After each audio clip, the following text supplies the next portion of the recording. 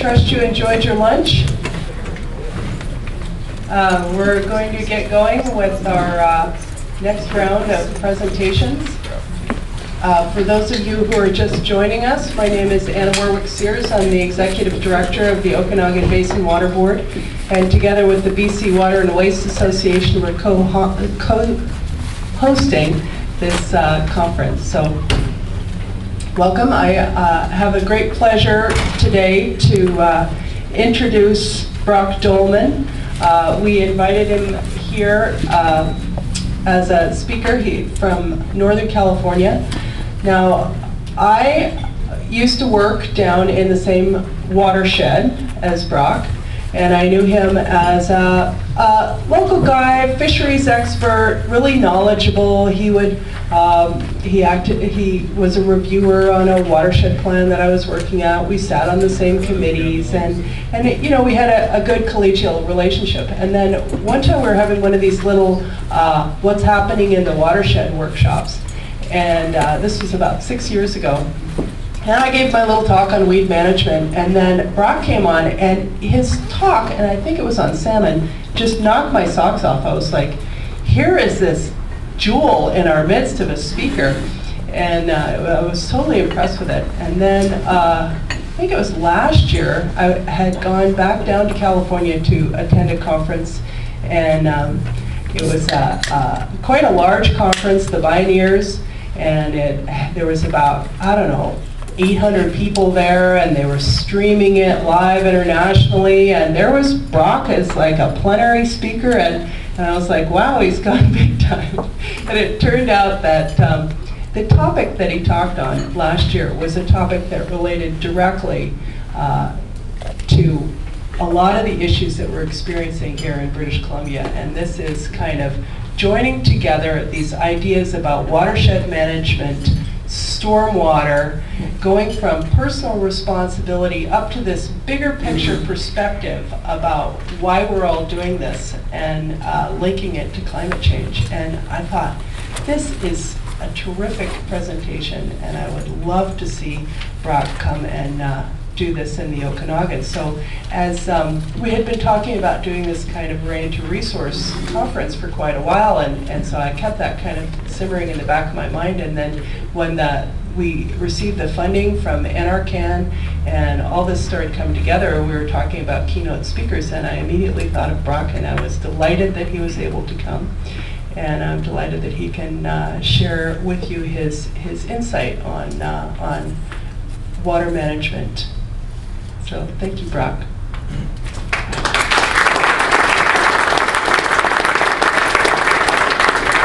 Can y'all hear me if I stand back? Just pick it up. You get mic there? A little bit, yeah? Well, all right. Hi, everybody. How are you doing? Everybody's got a big belly full of food. This is one of the speaker's nightmare moments, right? You got bloods down there. But thanks for having me, and thanks, Anna, for inviting me up. And we certainly miss Anna's prowess down there, and you all are lucky to have her. And I gather from the folks I talked to, you guys recognize that. So I'm really happy to be here. And I'm the gal, I think her name was Jody. Jody, remember that? Mentioned yesterday that you're a biologist, and you're like, well, what was I doing in this building thing? And I'm in the same boat. I was a kid, came out the womb kicking and screaming, chasing creepy, crawly, slimy, venomous, thorny, muddy-looking creatures and such. And ultimately, they increasingly became more and more rare and hard to find. And I went to college and became a wildlife biologist with a specialization in endangered species vertebrates. And it became pretty clear to me that human land use in its multivariate forms is the driver behind these processes pushing these species to rarity or extinction. And that really led me to wondering, well, what's up with human land use? And so I come to this work not as a civil engineer, I'm not a hydrologist, I'm just a biologist trying to figure out how to work with you bipedal saxosaline solution here and get you onto a path that's good for critters, or better for critters, us included as critters. We are animals as far as I remember.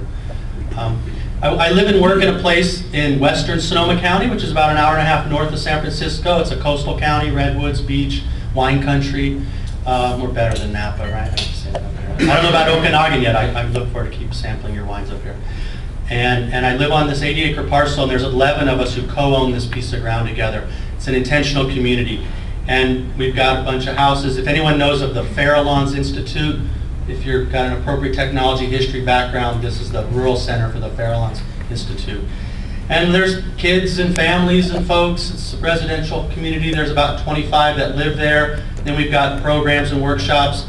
And I call it an intentional community because as a biologist, I'm interested in living intentionally with both the human side of things, but ultimately with all life forms. How do we have intentional community with all life?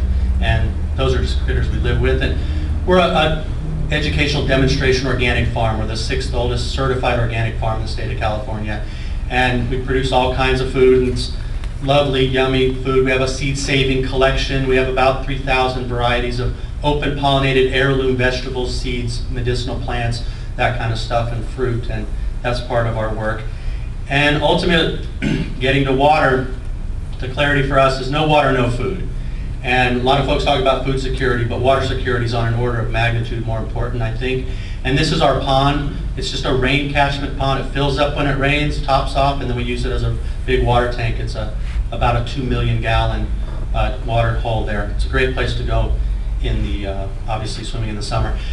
As of 4 days ago, I wasn't there, but I heard we just got 9.5 inches of rain in 24 hours.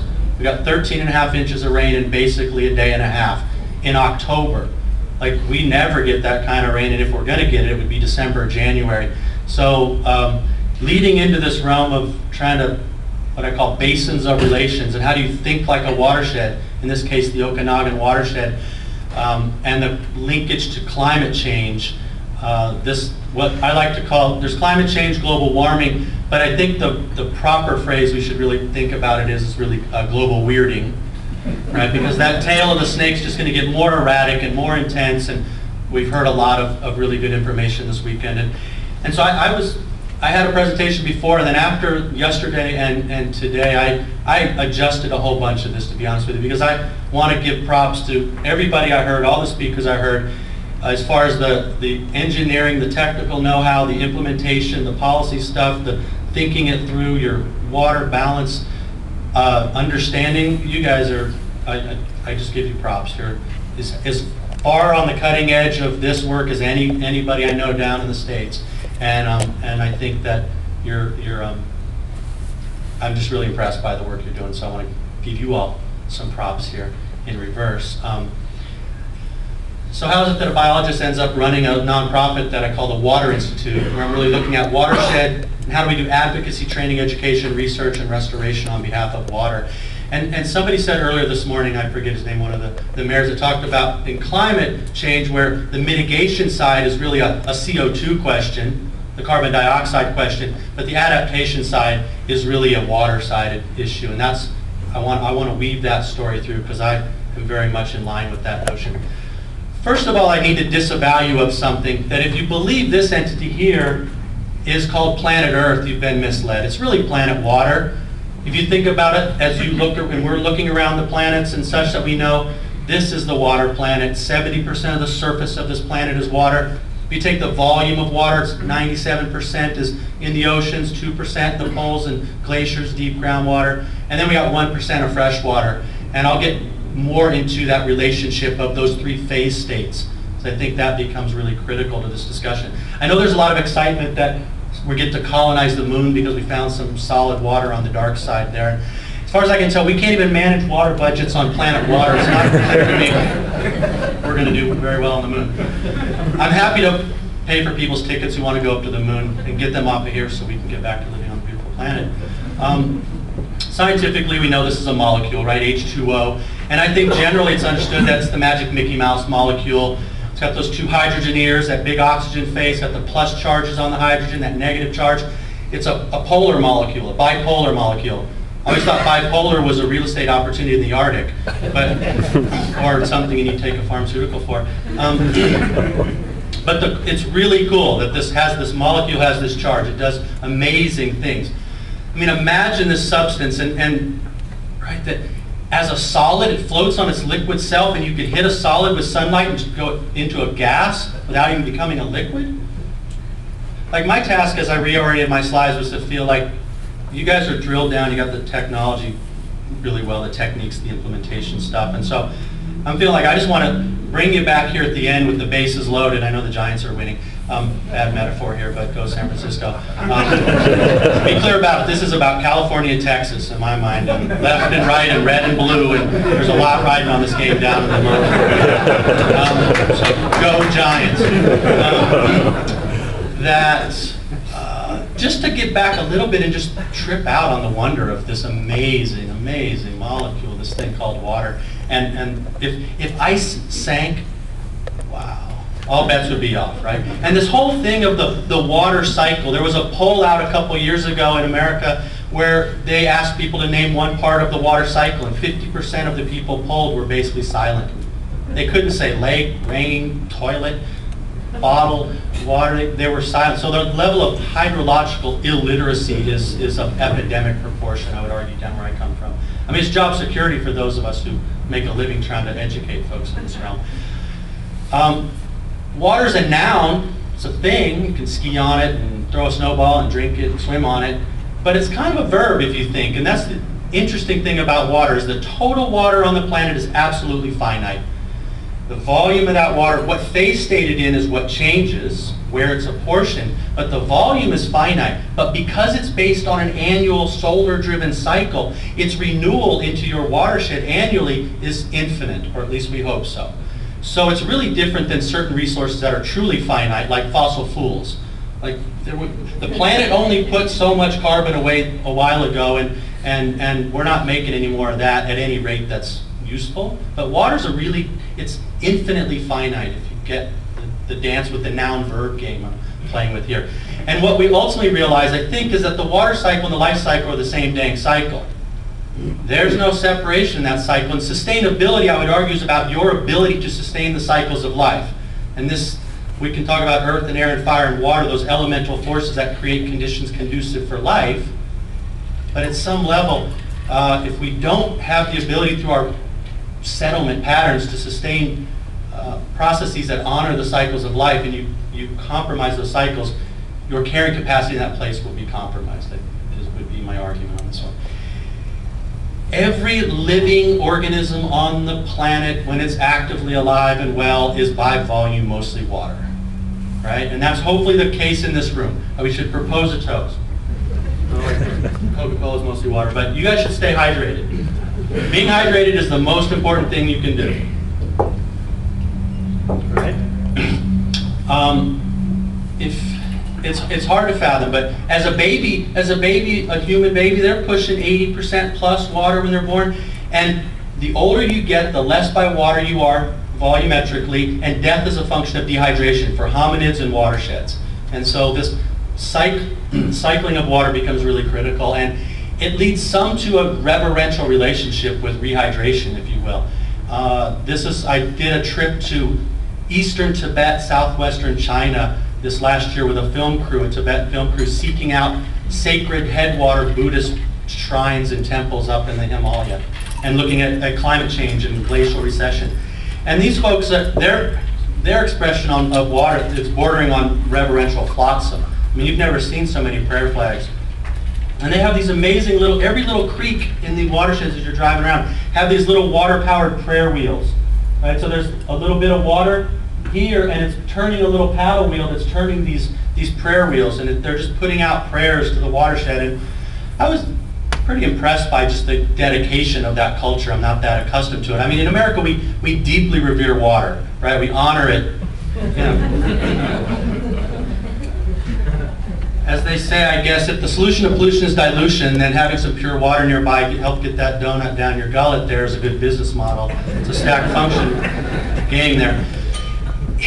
If you're banking on the fallacious filtration fetish that a corporation is going to be providing you with the substance that you need to survive via a plastic bottle, I would argue that you may be a tad bit.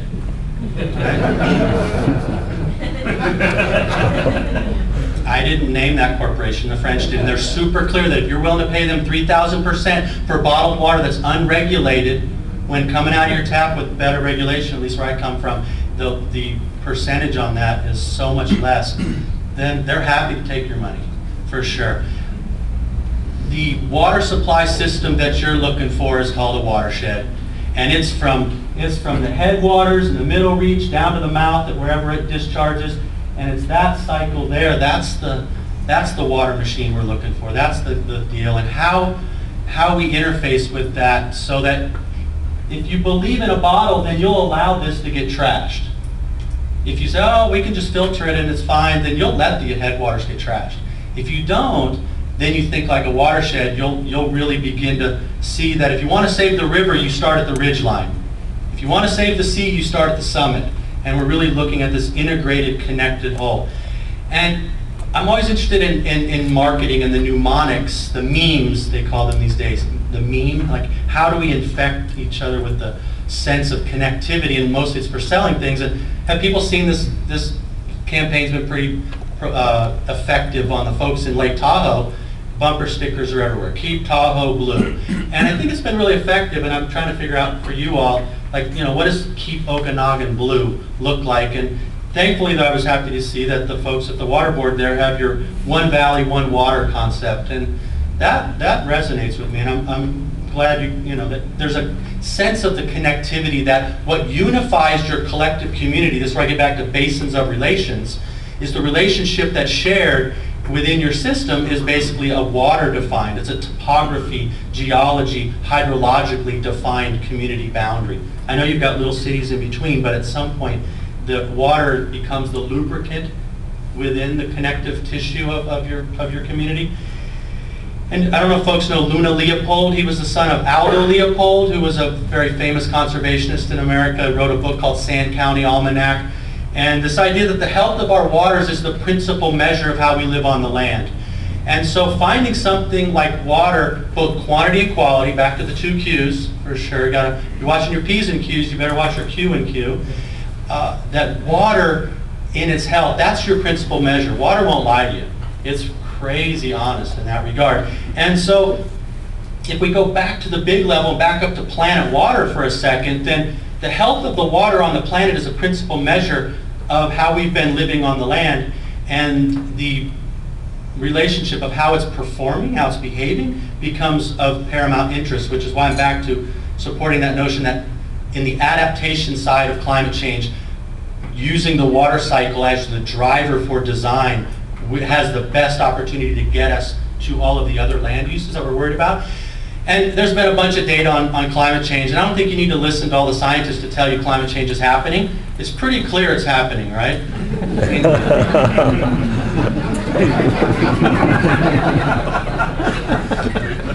I was in Brazil in 2008, and I can tell you that that's a big bathing suit on Ipanema Beach. And in 2010, the naked truth of the matter is, as far as I can tell, is the game on, right? And it's not when climate change happens. Some of the stuff we saw and from Prince George in the other panel earlier, they've got data for 50 years showing that these curves are already being impacted. So we're already deep in the midst of climate change. This is not a future science fiction story. And some of this kind of information from the IPCC here, even though this is 07, what's not on here is ocean acidification. But everything else, the average air and ocean temperatures, this widespread melting of snow and ice, and this global mean sea level, here's the deal. Every foundational expression of global weirding on planet water is a water-based indicator. It's gotta be. The thermodynamics of this planet trying to adapt to an increase in heat via the thickening of the blanket, this greenhouse effect, which is super cool, but you're in bed and I'm gonna put a blankie on, and then I'm gonna put another blankie on, and I'm gonna keep layering blankets on the bed, and you don't get to kick a leg out. How are you gonna respond? Your water body, you're gonna have to sweat, and you're gonna darn well try to change the phase state from a liquid to a gas, because that's a cooling reaction. It's just the straight chemistry of it, right? Well, the planet's got one trick up its sleeve better. It's just gonna flat out melt every scrap of solid it can find. And we know this from what's happening up in the poles and up on the ice caps and in the Arctic and even in Greenland. Like, this ice cube is in the drink already. When the Arctic, that floating ice melts, change in elevation of sea levels may in fact, right, ice, because it's got air in it in certain ways, has you don't necessarily get a total rise in elevation, but that ice cube sitting up there, or the stuff that's on your mountains or on the glaciers in the Tibetan Plateau, what they call the third pole, there's the North Pole, South Pole, and then the Himalayas called the third pole. The recession of those glaciers, that water isn't in the drink as of yet, in the glass, in the ocean, right? And I'm really interested in this change in, and both of the few talks I heard about climate change and the predictions had a lot to do with what I saw for you all, which resonates with what our models are telling us for California, which is basically precipitation will either remain similar or even go up for the most part on average, but what's going to change is what phase state you're getting it in. And in general, we're looking at more liquid and less solid, which relates to increased runoff in the winter, increased flows and flooding to that extent, and less solid water stored high up in a system to leak out late in the season and keep those reservoirs or groundwater recharged. So we're going to get a faster movement of the cycle of the freshwater cycle going back to the ocean faster and faster. In my state, 80% of California is dependent on Sierra snowpack. And the predictions down there are basically that at 7,500 years out, we very likely will have many winters with very little, less than 10% snowpack in those mountains out there. So it's a big deal. And remember the slide that said global mean sea level? It didn't say global nice sea level rise. Because it ain't gonna be nice when the sea level comes up, because it's all changing. That 97% ocean, 2% solid, 1% fresh. The loser in the game is the 2% solid, and the winner is the ocean for the warming trend. I'm not gonna get into rapid onset cooling and how quickly the glacier's coming back to the Okanagan, but we'll leave that for a little ways out. But here, if anyone's been to the Bay Area, San Francisco is on this peninsula, Marin County, I live up here in Sonoma, and the blue, dark blue is the current shoreline, and the light blue is an estimate of a 1 meter sea level rise. So Sacramento in the Central Valley through our delta, right, that's predicted to be basically inland sea with a 1 meter sea level rise. We're up 8 inches by record under the Golden Gate in the past 100 years already. And our governor, Schwarzenegger, his blue ribbon delta panel, their conservative estimate is that this prediction looks to be fairly solid out at a 75-year horizon. So my wife calls me a preparanoid, but I'm of the mind that planning is best done in advance. And so give me the data, just give us the data, and then we'll wrangle with the adaptation to the implication of the data. But as far as I can tell, we're going to have a lot more affordable housing where I come from, right? That's housing you have to ford through the water to get to. That's affordable? No. Right? It makes some critters wonder what's up with the hominids here. It'll be safe to cross the lily pad at some point with our western pond turtle. I got the turtle peak over here. I got a problem. So hopefully you have a sinking feeling at this moment. You're like, oh, dude, you're bumming me out. The folks who survive this big sinking change in paradigm here, call it your Titanic change, are the ones that get themselves in a lifeboat. And I would argue the lifeboat you're looking for is called a watershed. It's from stem to stern, around the rim, the basics of the three-dimensionality as a topophiliac. The three-dimensionality, if you were to cup your hands and see the rim of your fingers and the creeklets and the main stem of the river between your palms, and it empties at the delta of your wrists, that living lifeboat is what you all got going on. And in this case, for this talk, it's the Okanagan lifeboat.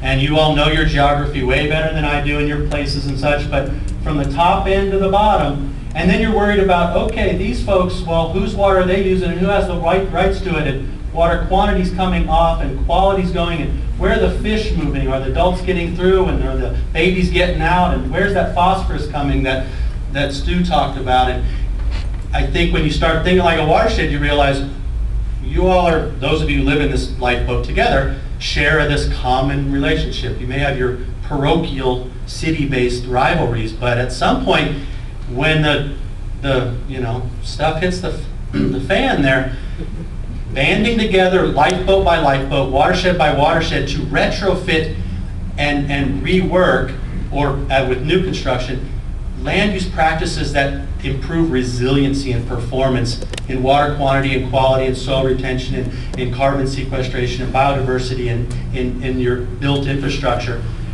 Your lifeboat's either going to float better than those that didn't or not. And I'm interested in supporting all the lifeboats and getting their act together, i.e. watersheds. It's not a NIMBY syndrome. But, and obviously your all's lifeboat here is sort of a little small one on the big, right? So you got to figure out how to get the whole Columbia Basin ocean liner to sort itself out. But it is worth fractaling up to a scale that you feel like you've got some relationship to. And so the Okanagan has merit in just thinking about it, although it's not disconnected by any stretch, right?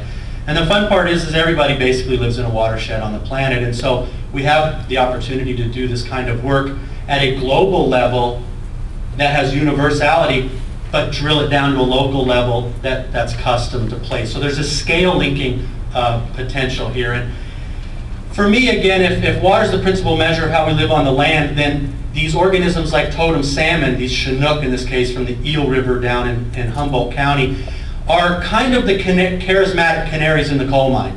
And are they doing well or not is an interesting indicator, a benchmark for your human settlement. Fascinatingly enough, a fish like that, say a 50-pounder king Chinook, started out as a little egg in the gravel and a little baby, and then headed out and spent 3 years plus out in the ocean, got super fat, swims all the way back up, assuming it can get back up, dams and barriers and all that kind of stuff, spawns, and then dies, right? And in that death is what?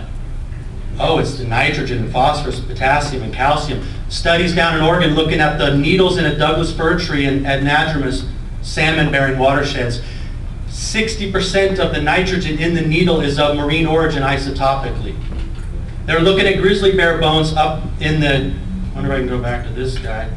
My family cabin is up here off the Henry's Fork of the Snake River in Idaho, and we used to be able to get fish all the way to there, and they took a grizzly bear that had been shot in 1872 when Yellowstone was made a park, and the museum folks, they went in and sampled the calcium from that bone some years ago. 50% of the calcium in that grizzly bear bone was of marine origin isotopically, that far away from the coast, and Grizz didn't make the trip. So the importance of these fish, besides the fact that they taste good and they probably pair well with an Okanagan Pinot Noir,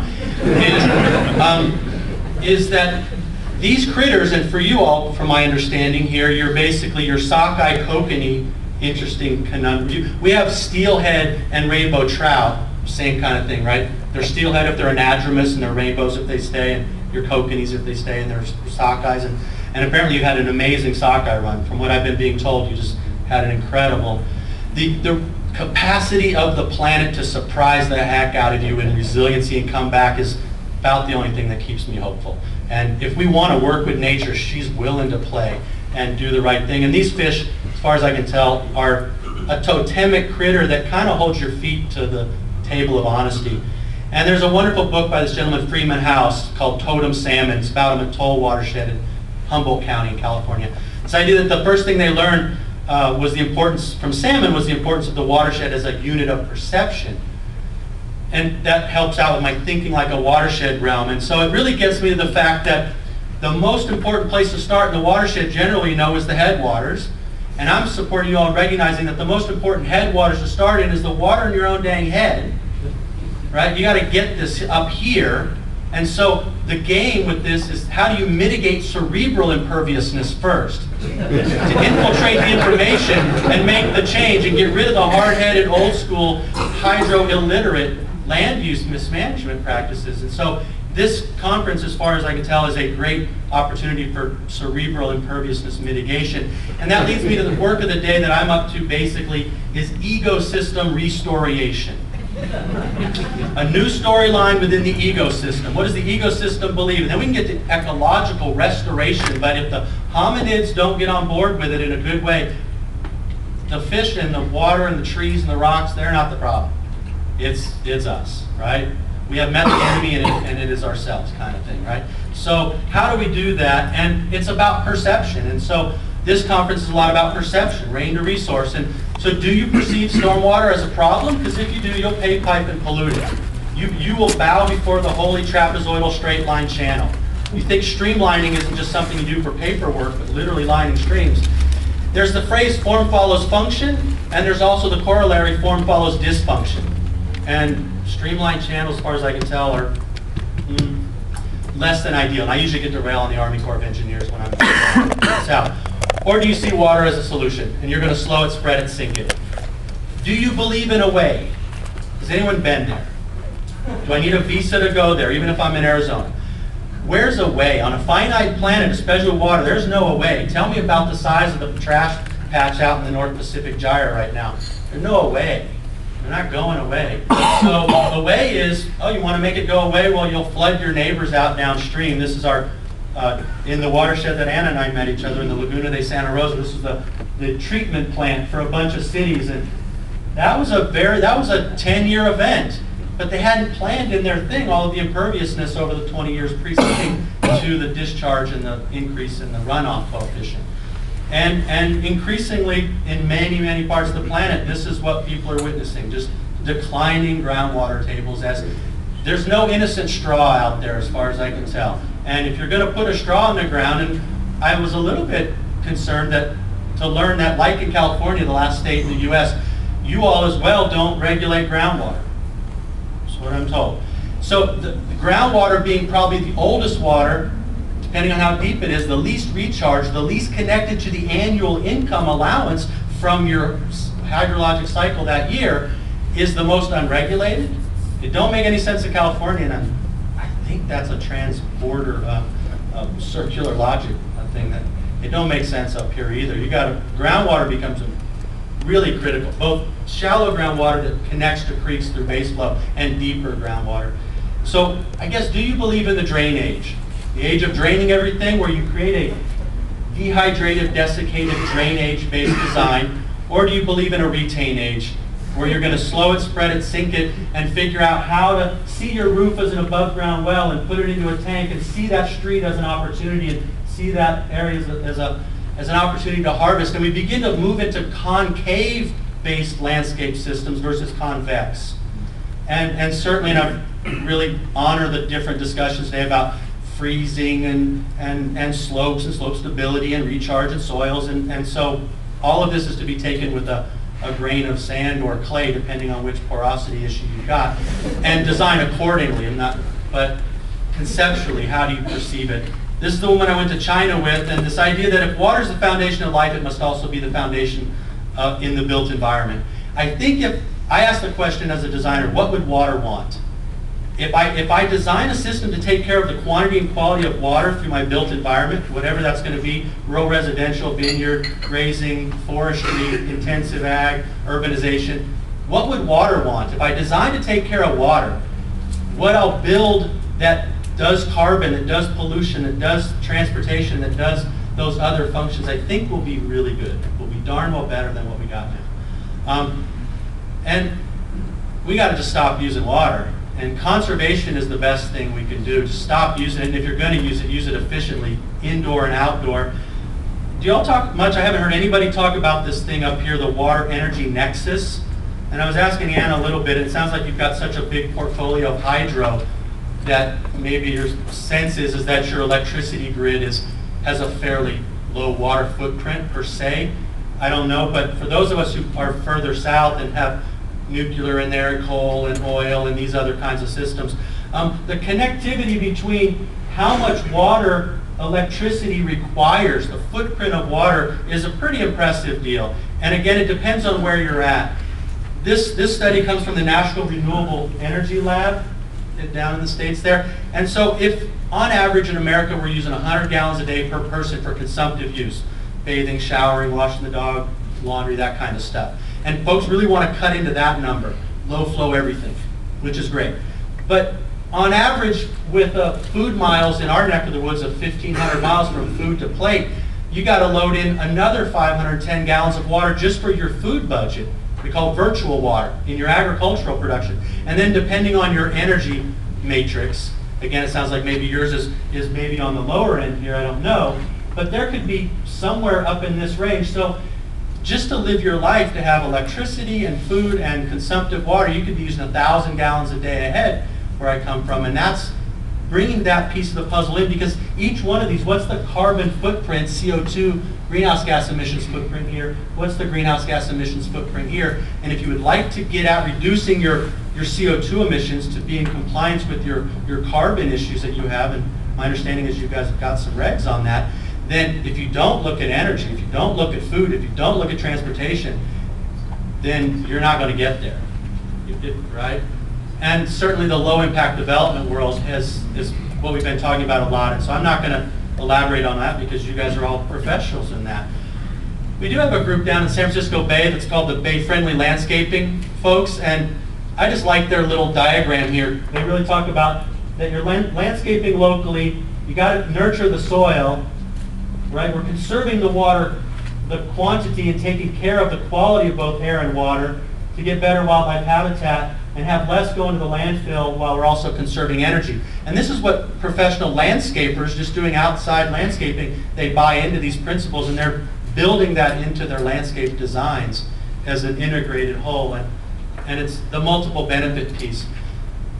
Some of us last night were talking about gray water. In California, we just rewrote it's called Chapter 16A of the Uniform Plumbing Code. So now in California, anywhere in the state, if you want to take your laundry, put a 3-way brass valve on it, and have one side go to the municipal system, and one side go out to the landscape into an excavated basin filled with wood chips and an opportunity for subsurface disposal. No permit needed anywhere in the state right now in California as of about 6 months ago for gray water.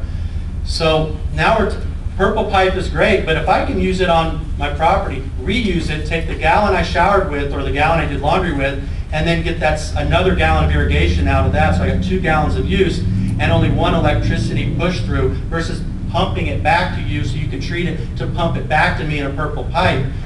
Any way you can get rid of that Rube Goldberg machine at any point in time would be helpful, I think. And then there's a lot of push where I'm at in many places, and this is in Portland, for looking at your roof to store water as above ground wells. I realized I didn't convert these over metrically, so you guys probably are better at that. I am going either way, but an inch of rain on 1,000 square feet is 600 gallons. So I don't know who does those numbers for me out of your head, the square feet, but it's generally for people, it's a larger amount of water than the average person thinks is coming off their roof, is the take-home message on this deal. And like you all, where I live in a Mediterranean climate with generally a 4-month wet season, I don't know what's happening on the shoulders now, and a long dry season, that we need just bigger storage tanks. This is a 27,000 gallon ferro cement tank that gets its water off that roof of that building. That building has 5 kilowatts of photovoltaics and solar hot water. So the roof keeps the water out, makes all its electricity, makes all its hot water, and catches all the drinking water for the entire operation for the family of 3 in their home. And they did that to get out of the creek for in-stream flows for fisheries because they had a shallow gallery well. So the mantra where I live, and I kind of think it applies to you all to some degree, is that we don't live in a water scarce area down where I'm at. We live in a storage scarce area. Storage becomes the hard piece to sort out. In-ground storage or liquid assets in a tank storage, lots of forms of storage, but dispersed, decentralized storage. Here's a really simple system that some folks say, well, it's really expensive to do this, and I need a roof, and I need a special gutter, and I need a special fascia board, and all this. And this system is my goat feeding shed for our milking dairy goats, and it's got a single pitch, and here's the nod to the folks with the ADS booth out there, the Advanced Drainage System plastic pipe folks. I just take their little flexible drain pipe, solid pipe, slice it, slide it, and store it. And it basically is a really effective gutter. On any corrugated roof, you can just slice it, slide it, store it. Super cheap, really, really effective for the agricultural operations. In our case, I then gravity feed that out of this tank here down to my chicken yard and the goats. But there's no pumps associated with it. There's no nothing. It's all on a passive gravity-fed float switch. I haven't fussed with the water for 3 years at this point. The flexible drain pipe we haven't had laying around. So in those rural residential areas, it's pretty effective. The state of California is on board with us here. This is a project we did at a school, and this is a campus. They catch the water off the roof, put it in a tank, and they have 30,000 gallons for their organic vegetable garden there, and the state paid for that system. Our federal government, our National Oceanic and Atmospheric Administration, the parent of the National Marine Fisheries Service, who regulates our endangered species, our salmonids, they're now looking at, this was a poster from a recent conference, it's like an application of roof water harvesting techniques for the conservation of endangered salmonids. So we just got $1.5 million out of the Obama stimulus package, and we're taking an entire community and getting every house out of the creek for 5 to 6 months out of the year by storing water off their roof. We've got the fire hall with 40,000 gallons off its roof. We got one dairy with 70,000, and then this is a dairy off that roof. We have 240,000 gallons underground storage filled off the roof, and he will be 100% out of the creek with no in-stream withdrawals from the creek during the entire dry season. All of this is on behalf of maintaining base flow water quality quantity for fisheries with federal funding. Because where I live, coho salmon is the critter we're most concerned about. And sediment is the big deal for us as well. Besides water quantity, we got quality and dirt in the creek, and how to keep that out of there. If you would like, these are the best books that I know of. This friend of mine, Brad Lancaster, Volume 1 and 2, Rainwater Harvesting for Drylands and Beyond. I think this deeply applies for you all. That second book is 400 pages of examples of different ways that indigenous people and folks all over the world have managed their watersheds in ways to slow spread and sink. You can find them on the web easy enough. And I'm off to give a talk next week in Albuquerque, New Mexico to the Quivira Coalition. And they've just got these basic watershed principles. So these folks are in Albuquerque, New Mexico, pretty dry, right? That they're protecting and expanding the moisture storing areas of the landscape, stabilizing the active erosion, preventing further degradation, restoring the dispersed flow and increasing infiltration at every opportunity, that cultivation of restorative plant communities to build the soil, and then the site-specific solutions using natural forms and processes. Great little basic set of guidelines. What they look like is up to you all to figure out. They've got a whole vision for carbon ranches, looking at the entire ranch, and the title of the conference will be the Carbon Ranch Using Food and Stewardship to Build Soil and Fight Climate Change. And this is what enviros and ranchers have gotten together to talk about down in Albuquerque, in New Mexico, and Arizona. And I know you all have a big ranching community around here. The talk I'm going to give is basically this. It's grain-fed, not grain-fed. How do we get the animals back on the land and out of the feedlots and stop feeding them corn so that they belch all that methane out of there, right, and get them back on grass. It's better for climate to have cows not burping methane, right? So I'm really looking for a catalytic converter here. And ultimately in watershed, you all know that it's a multi-stakeholder process, and as an omnivore here, I'm interested in people holding lots of steaks up and barbecuing those. One of the things we've worked a lot with is several counties, Santa Cruz County now and Sonoma County. We have these new documents, Slow It, Spread It, Sink It, this homeowner, landowner's guide to beneficial stormwater management. Pretty simple guide, beautiful color pictures, lots of case studies. As far as I can tell, this would be a great project for the Okanagan Water Board and others that partner with them. They'll probably give you the whole document for free, the computer thing. You guys can customize it, add your own photos, and print it out. It's a great public outreach education document for getting homeowners on board, which I think you really need, assuming you've got the technical prowess and appears the policy prowess. This is out of that Sonoma Valley, folks. They've just finished this brand new slide mapping the entire watershed based on veg and soil and slopes and geology for its recharge potential. Where it's green, best recharge, yellow, a little bit worse. And they're basically, and then is it public land? Is it private land? Who owns it? What's the land use? And beginning to set up a long-term plan to retrofit that lifeboat there to be as infiltrative as possible.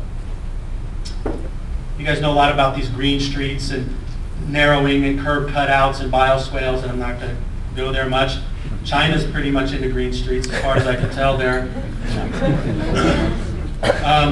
The rain garden thing, I was talking to Dan and we were out at the little ecological center here and found a spot that looks like a perfect rain garden location. And one of the things I think the rain garden movement needs to do is develop regional plant palettes of your natives that can have their feet wet for 3 months and then can dry out and can be frozen. And because there's the xeriscape, the upland drought tolerant type landscape, that's pretty well articulated if you go to nurseries. But the nurseries, at least not where I'm at, have a special rain garden, stormwater garden plant palette, and that would be a really good thing for the plant geeks, the botany geeks to bring forward. But what's the Okanagan plant palette for stormwater gardens?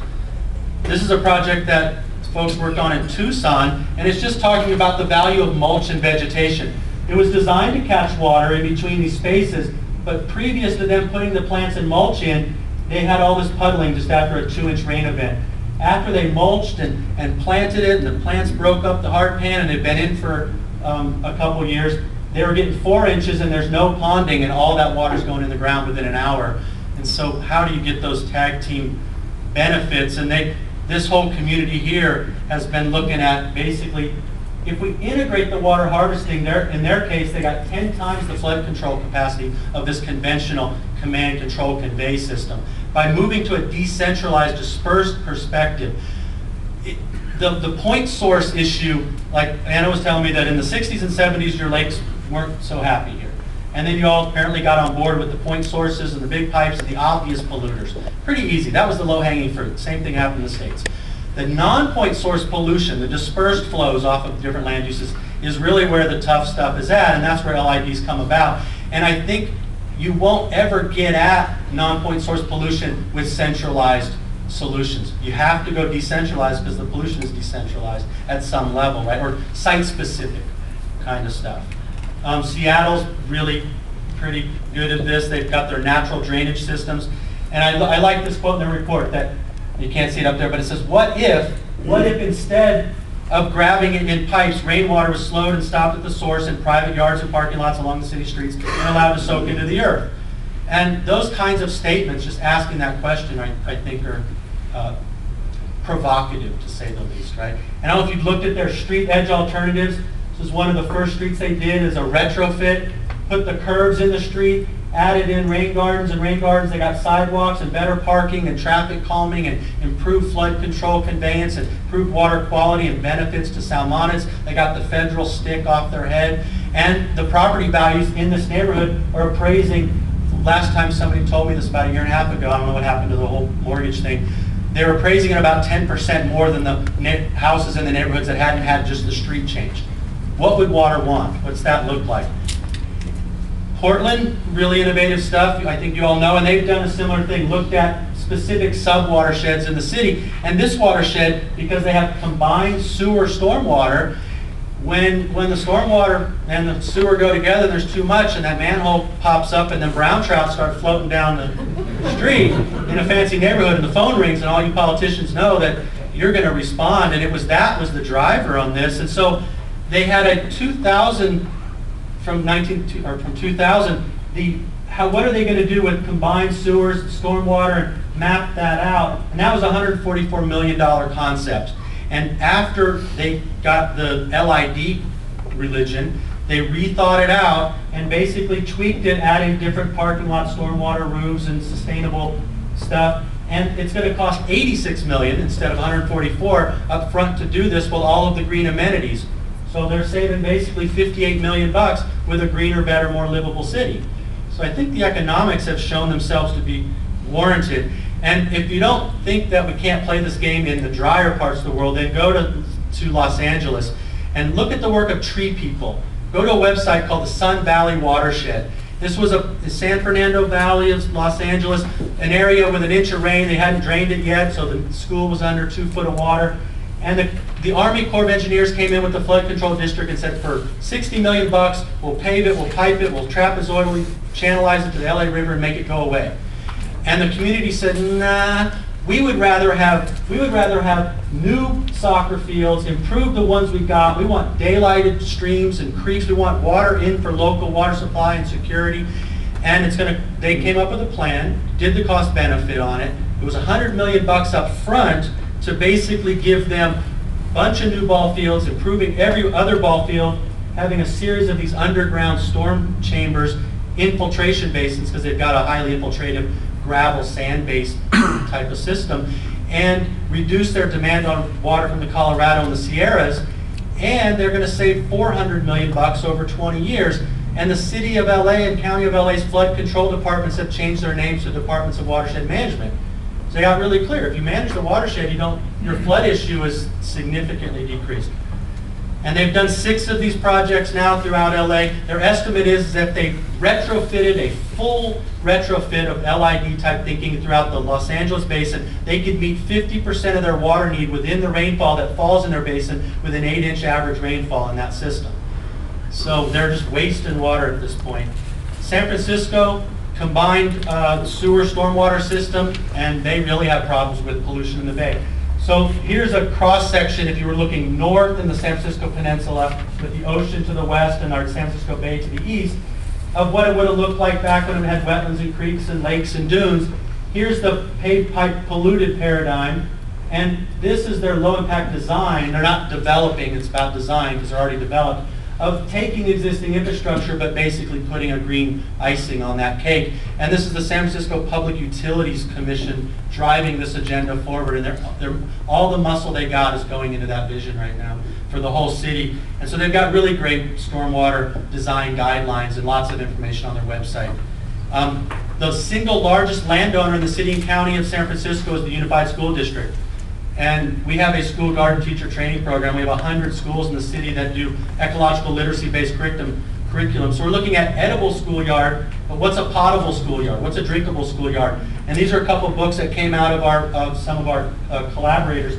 This Asphalt Ecosystems and the San Francisco Green Schoolyard Alliance school garden book. And I can tell you, if you work with the kids and engage in the K-12 part of things before the cerebral imperviousness is really hardened in adult era, when they're really open and porous in their headwaters as the youth, and get them on this thing, the benefits to learning about the whole system, they eat better, nutrition is better, obesity's down, diabetes is down, performance in the school is down. So you all are, I understand, are what, 49% into your health thing here and 25 or so percent into schools? Was the recent number? The budget, your budget, I just was told. So how do we increase the education by paying for school gardens and potable schoolyards to get the kids on board with that so they're healthier, and take that chunk off the health budget and scoot it over here and have a preventative system that starts in the schoolyard by asking what would water want in an integrated curriculum? So I'm back to your lifeboat. You're either going to convince your community to get on board and pull in the same direction, and I'm preaching to the choir, but the choir needs practice, and we all should sing in tune here together, and then you can go out and try it out on your friends and family at Thanksgiving. They're like, what? You got water on the brain? And you're like, yeah, I do. And get into clarity that land use planning is water use planning. There is no separation. Those are one and the same. Where I come from, water flows uphill to money. It seems to be the case up here. And you got to participate in democracy. You're going to have to step up to the mic, and if Totem Salmon's got to have something to say to the Board of Soups, then so be it. But if we don't, where I'm at, it appears we're getting a lot of freedom, which is freedom, D-U-M-B. Right? We're free to be dumb because we have a disconnected, apathetic proletariat. And that's why I'm thankful you all have invited me to come live in the Okanagan, because things are not looking so good down south. So I don't know, you tell me, are you part of the problem? Are you part of the solution or the precipitate? Can you precipitate the change that's needed here? Can you make that move and engage in what I call conservation hydrology? Right? How do we adapt our water footprint towards a regenerative, rehydrative, receiving, recharging, retaining, releasing retrofit of human land use that ultimately connects and reconnects? In my case, the creeks are clear, cold, and copious for coho. You could say kokanee. Still got the alliteration, which I'm happy about. What is that going to look like? What is that going to look like? And so I got the Slow Water Manifesto. There's slow food, but if you don't have a Slow Water Manifesto, which basically says you got to slow it, spread it, sink it, but you darn well better think it. And so that's really about rainwater harvesting first before you get to rainwater harvesting. And I thank you for your attention.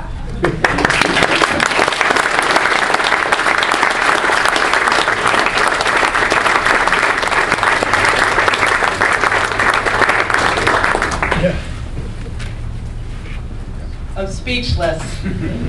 Never happens to me. If any of the rest of you aren't speechless, we have a couple of minutes for questions. Yeah, Phil. If the tragedy of this room is that you're talking to people who the message is easily to get to, and for most of them they have to somehow push that message up the pipeline. If we could arrange a return visit where we guarantee you a tour of the valley to sample all the wines of the valley, and if we could collect all those politicians together in one place so that it didn't become so much bottom pushing up, would you come back? Sure. Quite honestly, Where I come from, we say, stop it some more. how many, there's one mayor here, one single Mayor? Lots of councilors? Who's here? Well, at least we're okay. Well, never mind, forget the wine then. It's okay. We'll We got it solved, don't need to worry. Keep preaching on the radio, though. No, it just strikes me that your message is one that I think needs mayors and councils to be pushing down and working a whole lot harder with Anna and her group and really concentrating. This summer, going into the summer, we were worried. The big lake was down, oh my God, we're going to be short of water, and then it rained like hell in June, and everybody said, oh, we don't have a problem at all. And all those messages of water conservation kind of just sort of slid off the edge of the table. I mean, I think you just got to work every angle you can, and there's the political, legislative angle on this piece, and then there's just the people in the street, and which lever you pull, and you know, there's that great Archimedes quote about give me a place to stand and a lever big enough and I could move the world. So what I'm interested in is take your stand, and I think you're taking a stand for the Okanagan. Figure out where your leverage is in that system. The lever you're designing is basically this vision of a rain to resource retrofit, and then convince everybody you can, and that's people, that's school kids, that's local business, that's the wine industry, and that's the politicians, everybody who lives in your lifeboat. So each of you all have different demographic sectors that you have influence and leverage with, and you're all going to have to go out and leverage the whole piece of the puzzle. And sometimes the cry will come from the grassroots, and sometimes the policy goes down, and you have these nested jurisdictions that are both vertically nested and horizontally interactive and engaged. And social change happens through that multiplicity of the connectivity between people interfacing with each other. If you want to get the message across to your mayors and councillors, I urge you to go to the Environmental Law Clinic website, the University of Victoria Environmental Law Clinic website. The video that was shown this morning is on that website. It's a 10-minute video, and councils eat it up. We've been showing it to the Capital Regional District. They loved it. We were showing it to Victoria, Esquimalt, but it's on the website. Show it to them. It takes 10 minutes. My observation is you've got amazing spokespeople in this community, and just the folks I've interacted with here on the Okanagan Water Board. You guys got all the brain power you need to pitch this message and work it through. I mean, I'm happy to come back for the wine, but my carbon footprint to get me up here is, right? Yep. Thank you very much, by the way. That's a great job. And I'm a politician, so I won't hold it make against sure you. the rest of our council gets it. But I'm particularly interested in your asphalt to ecosystem with using the school properties, because we do have school properties that where local government's still fighting the school boards about using community taxpayers' land in some other use than the school if it's not being used as a school. How do you get to doing an ecosystem on that school property? I mean, we've gotten in with the schools via nutritional education, obesity, diabetes issues, and the ecological literacy around school gardens. It's called place-based education, where you teach the multiple intelligences. And we wrote a series of curricula that we passed through the California state standards, so you could teach garden education and be in compliance with what's called our science framework, so that they can still pass their little STAR test, their little test that the kids have to pass each grade. So we went at it through a curricular link by building relationships with the principal, with teachers, with the parents, with the janitorial staff, and it's been school by school until there's been enough critical mass. In the case of San Francisco, they created the Green Schoolyard Alliance, and when they had bond money to retrofit schools, these folks stepped up and said, we'd like a retrofit, but instead of paving it more so we can have more basketball courts or volleyball courts, tetherball, we would rather have increased green space. And we see that you guys in San Francisco, that case there, that you're up against it for impervious surfaces because you've got this combined sewer stormwater, and you need to reduce that, and your largest landowner in the city county is the school district. So let's invest the money in the public property on behalf of the city and the bay, the students themselves, improve that overall interaction. And so there's just been it's been a 15-year-long collaborative that's got policy folks, on-the-ground folks, educators, books and things, and asphalt to ecosystems is just the obvious buzzword at this moment. And we're so beyond even arguing about whose ass is at fault for the stuff, right? We're just go to the, right? You got to go to the greenscape and just leave the hard stuff behind. All right. Well, thank you All so right. much, Brock. I thank you, madam. Well, see, I can. And I know.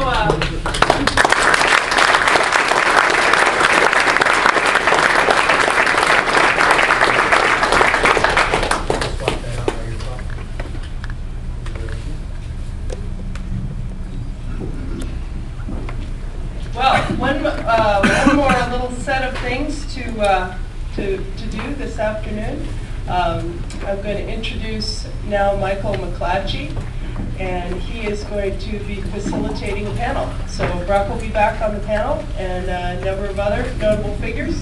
And so I know it's this talk that we just heard, I'm hoping will have stimulated questions in your mind, as well as all the things that we went through today and yesterday, and we can talk about how we can really implement some of these ideas at the panel. Oh, Mike is doing a presentation first, sorry. Then we're doing a panel, okay. So I'm happy to introduce Mike McClatchy. I had the pleasure of working with him on another conference, on the CWRA conference in June of last year, and this is where we met. And I'm really glad to have him come back again today. So he's another great knowledgeable water resource we have here. Thank you. Well, thank you. Actually, I'd be just as fine jumping right to the panel discussion if that's okay. But I was listening to Brock's incredible talk there from the back of the room, realizing that my presentation was coming up, and I started to get this little sinking feeling when I realized that following up Brock's very dynamic talk, I was going to be talking about a position paper, which is probably about as dry as you can get in terms of content. In any case, I hope you won't hold that against me. As the chair of the Stormwater Management Committee at BCWWA, for which I was voluntold by Chris Johnson that I should take that position, we were tasked a few months ago with developing a position paper for BCWWA to address issues of stormwater management. And I'll just give you some overview on that. First, I'll talk about BCWWA's process for developing position papers, some motivations for this particular position paper, some of the background science that goes into where we came up with our position, and then the direction that we've taken with it. And finally, there is an opportunity still for input into this process from BCWWA members and others who have an interest. And that's where we'll end up, and then we'll go to the panel discussion. BCWWA has an established process for developing these position papers. First of all, at some level, generally at the board level or an interested party brings forward an issue, and they identify the topic and they develop a context statement that's supposed to be addressed by an issue analysis paper. The issue analysis paper lays the groundwork for developing the position statement. There's several requirements for the issue analysis paper. It has to be well researched and provide a regulatory context. Content developed from fortune cookie contents is not valid. It has to be factual and scientific based, so reference papers, research, knowledge within the industry. It has to be balanced. It has to present all sides of the issue that's being considered, so pros and cons, limitations, constraints, and things like that. And then from there, from the issue analysis paper, once it's been discussed and accepted by the leadership committee and the board of BCWWA, that leads to the development of a draft position statement based on that issue analysis paper. From there, after a period of communication and consultation, which is hopefully not too long, you arrive at a final position statement as approved by the board of BCWWA, and then that becomes out in the domain to provide guidance and advice to BCWWA's members, be they municipalities or other practitioners and things like that. So in this case, the problem statement, innocent as it seems in that one sentence, should appropriate levels of treatment be required for stormwater? I started into the issue analysis paper with committee members, and became apparent quite quickly that even though that would appear to be a focus statement, it was still a very, very broad topic with many facets. So after some discussion and based on the information that's available, it was decided to focus in on issues of stormwater quality or water quality arising from runoff from settlement development areas, by which I mean partially suburban or urbanized areas. I'm just cautious using the term urban because I don't want somebody from a town to think that, well, they're not a major city, so they're not urban. If you have a standard residential development in a small town, it may only affect one small watershed, but within that small watershed, you'll see the same kind of issues as you would see in a large urbanized area like Metro Vancouver, but spread out over a great many watersheds. So I just, don't assume that when I say urban, I'm just talking about the large Metro Vancouvers of the world. Why are we even looking at this? Well, I think it's already known by everyone in this room, and I'm probably stating the incredibly obvious, but stormwater is known to be impacting receiving waters, be they freshwater or marine or anything like that. So by doing so, it's limiting the use of those waters for what is known as beneficial uses and the legalities of the area. So those beneficial uses can include recreation, body contact recreation like swimming, water skiing, the use of that water for drinking water. It may not absolutely prevent it, but because the water quality is compromised, it may require higher levels of treatment than would otherwise be the case. The water might not be suitable for agriculture, for example, because if it has very high fecal coliforms or things, other pollutants from wash off from the land, it might not be safe to apply to food crops. Industrial uses might be impaired because the water quality is not suitable for the particular use that an industry wants to make of it. And of course, last but not least, very important ecological functions, supporting fisheries, aquatic habitat, various aquatic organisms that fish depend on, all those things, that can be very much compromised by a decline in water quality. Some specific examples, for example, Environment Canada has identified through sediment sampling on the bottoms of harbors, for example in Greater Vancouver, Victoria, that they are essentially contaminated sites. At least some of the contaminants they've detected can be attributed to stormwater, as well as industrial discharges, bilge discharges from ships and things like that. But those contaminants include metals, hydrocarbons, other compounds like pesticides, things like that. Obviously not great to have around. The sediment itself that stormwater can wash off the landscape, off the developed lands, can become a contaminant, either from clogging spawning gravels or damaging fish tissue, or because many contaminants bind themselves to fine sediments. So some polyaromatic hydrocarbons, things like that, can become bound to fine sediments, which generally makes the problem much worse.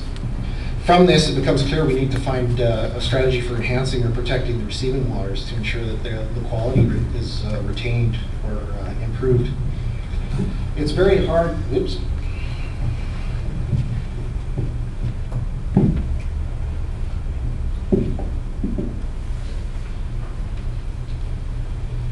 It's hard to find visual examples of water quality contamination since many contaminants are not readily visible, dissolved substances and things like that. But here we have some runoff into an agricultural ditch. It's actually coming from an upland area which is developed.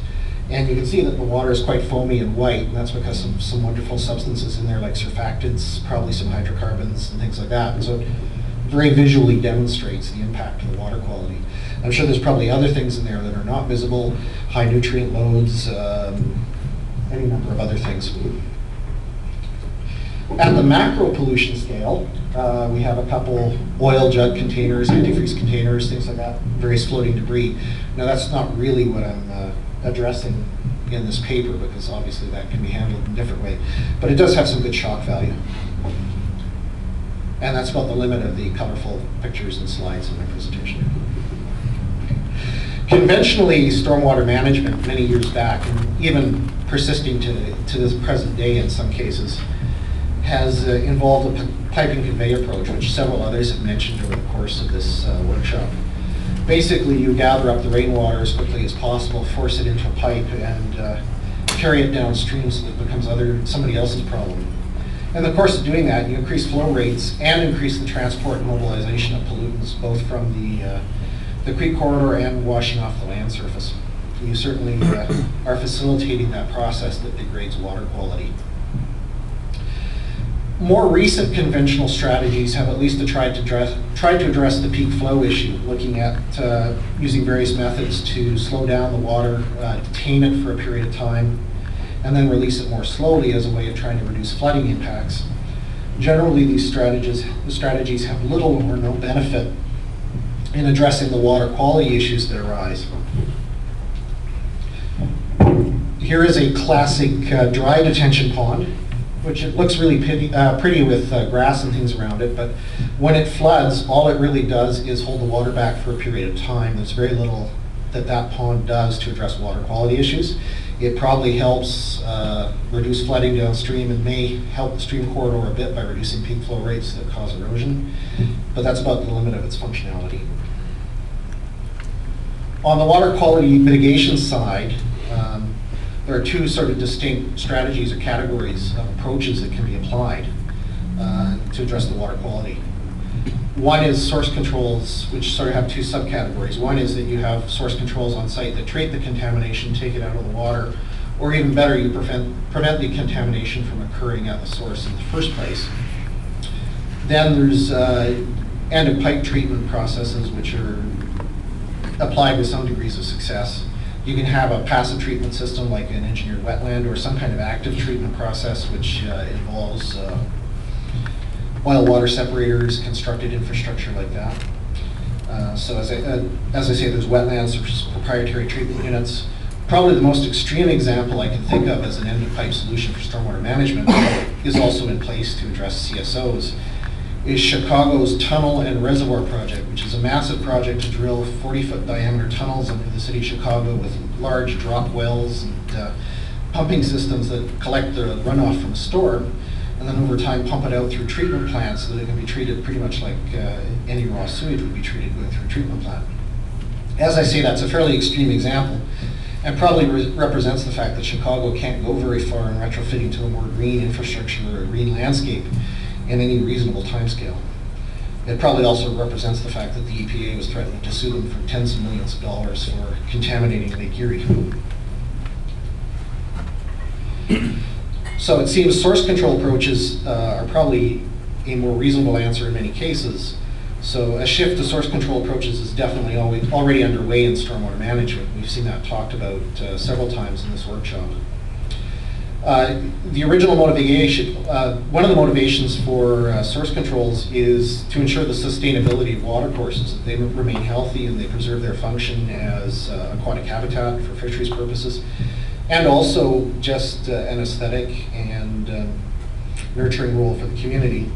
These needs are compounded by the magnification that climate change will impact on stormwater runoff and the problems that you see in the water courses. So generally it involves implementing strategies to control runoff volumes on the site. This can be changes in zoning, landform designs, landscape designs, various kinds of constructed systems like infiltration chambers, any number of things that can achieve that end. While most of them are steered towards controlling runoff volumes, they also have a parallel benefit in that many are fairly effective at protecting water quality. Just as an example here, a semi-pretty photo of a pervious paving application in the Lower Mainland. From far up, you can see that the texture of the pavement is quite a bit different from normal pavement, and in the close-up, you can see that it's very open-looking paving, and what they do is they leave the fines out of the paving structure so that it's open-graded, and it allows water to seep through the pavement into the subgrade, which controls runoff, but also can have an amending effect on the water in terms of treating contaminants and removing them from the water before it makes its way through the groundwater to a creek. Another aspect of source control approaches is recognizing the very direct link between your land use activities and what happens to the water that's running off the site and entering the water courses.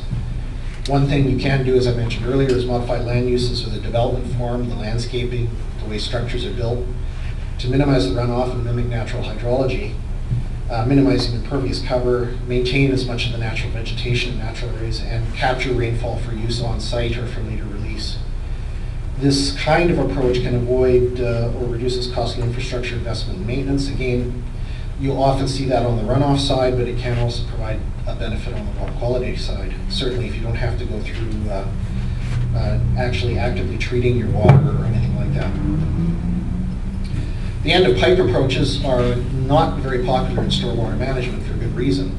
Stormwater is often too dilute or poorly characterized for you to establish a specific treatment train to address water quality issues.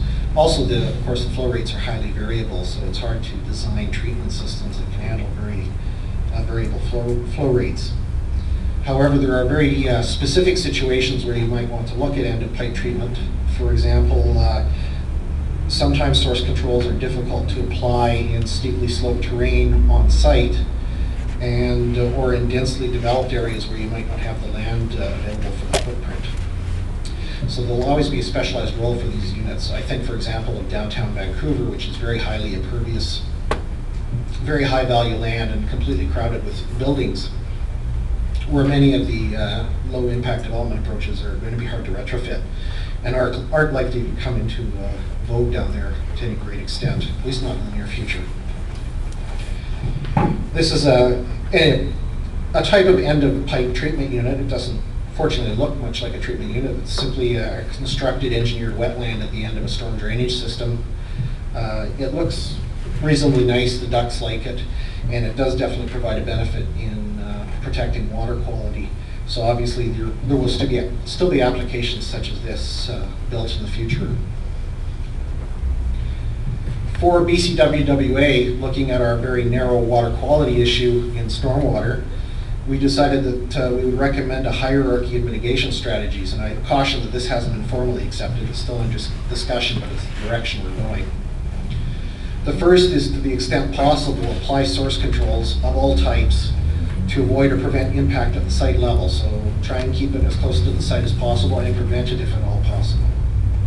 This can be applied to new development and redevelopment as it occurs, and to some extent also as retrofit, although that's not going to be the major mechanism by which it comes into play.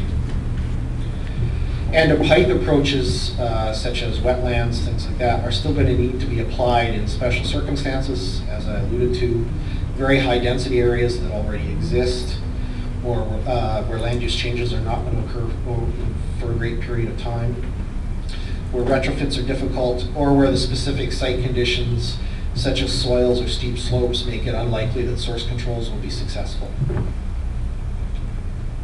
Moving forward from this, as I said, these are sort of draft positions at this point. There's definitely an opportunity for input to the current analysis position paper process through BCWWA. There will also be other future position papers developed to address the aspects of stormwater and rainwater management that we haven't picked up in this first attempt at a position paper. So that would be volume reduction, i.e. runoff control, reuse of rainwater on site to reduce total runoff, and other aspects of stormwater such as agricultural and industrial runoff, which has different characteristics and also in some cases different legal frameworks that have to be dealt with. I'm just going to include a quick plug here for BCWWA Stormwater Management Committee. We're looking for committee members, definitely looking for participants who can help with this process and move things forward. So if you're interested, we have an expression of interest form for BCWWA that you can fill out and forward through Daisy, or if you want to contact me directly, that'd be a good way to go. So if there are any questions.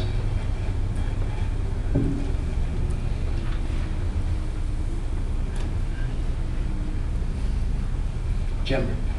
Have you thought of looking just east of the Rockies where Alberta isn't actually enforcing an